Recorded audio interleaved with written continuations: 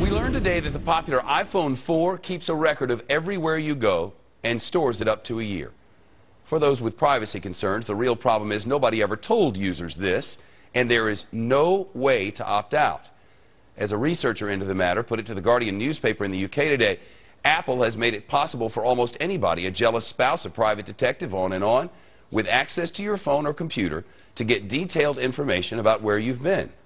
Which brings us to Michigan, where when state police pull you over, they now use a device that can download even more personal information from your cell phone, Apple or otherwise.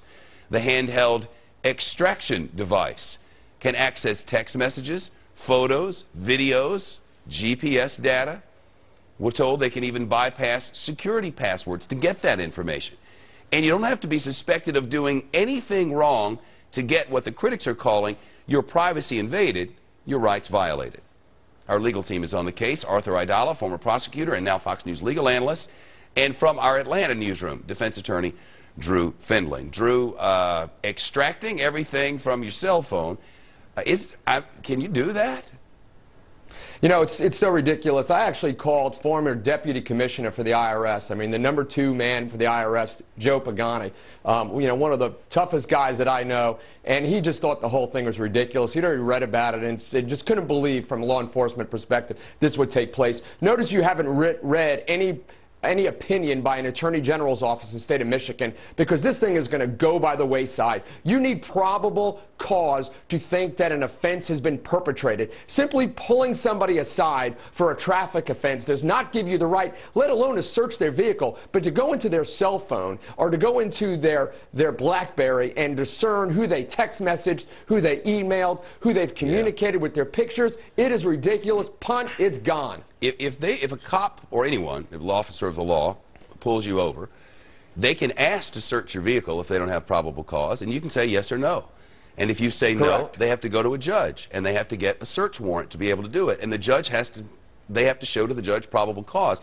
Yet they can just take my cell phone and take everything? Well, I don't think they can. I don't think they can just take but they can. Well, they're doing it. Okay. That doesn't mean they're supposed to be doing it.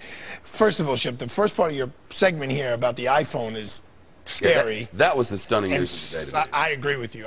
I'm still a little stunned by that. That's crazy. Yeah. I mean, that's really nuts. I mean, you want to talk about a crime-solving device? Wow. #2 is I thought originally the device that the cops had is that you didn't know that if they were close enough, almost through a Bluetooth connection, they need to take it and download it.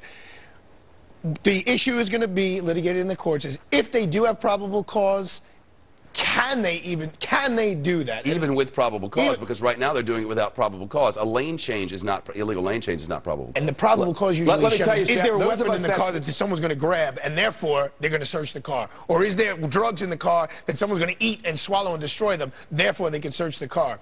The phone's not really going anywhere, so this is going to be litigated. Jeff, let me tell you, those of us that support the ACLU hope that Michigan continues to act as stupid as it is, because money is going to come in from all over the country to support the ACLU in this litigation. So from a financial perspective, the ACLU would probably make millions, if not tens of millions, from contributions for pure stupidity. Drew Findling in our Atlanta newsroom, Arthur Aidala here on set. Thank you both. Good to see you guys. Thanks, Shep.